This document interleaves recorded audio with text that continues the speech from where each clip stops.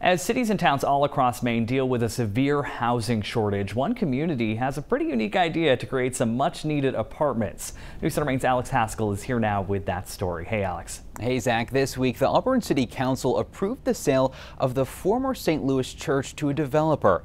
Their plan, turn it into an apartment building. This church has been part of the very fabric of New Auburn since the early 1900s. That's why Jay Brenchick, Auburn's Director of Economic Development, says people were saddened by its closure nearly 10 years ago. It was very emotional for people. It was a big challenge.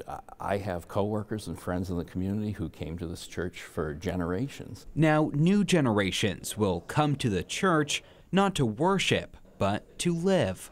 Watch your steps. It's being sold to a developer who plans to convert it into 20 apartment units. We wanted a developer who was going to honor the architecture and the overall look of the building. The challenges we had to find was somebody with a true passion for a project like this. Brenchick says the church needs $1 million in repairs in addition to the cost of transforming it into a residential building. Well, the need for housing throughout Maine is obviously great. Auburn Mayor Jason Levesque says it's no different here in Auburn. It's one reason why he's excited about this project. This is a great example of urban infill. When you're taking an abandoned property, and in this case, abandoned for over a decade, and you're finding the right developer to convert this into really attainable housing. Levesque says the apartments will be based on market rate, rent based on area market conditions and demand. There's going to be a number of units of different size and price, so it's attainable for almost anyone. Giving new life and purpose to a piece of Maine history.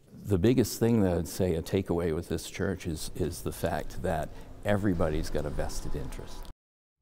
Brenchick says he expects work to begin on the church in the coming months and for the work to wrap up after a few years. Zach? Thanks, Alex.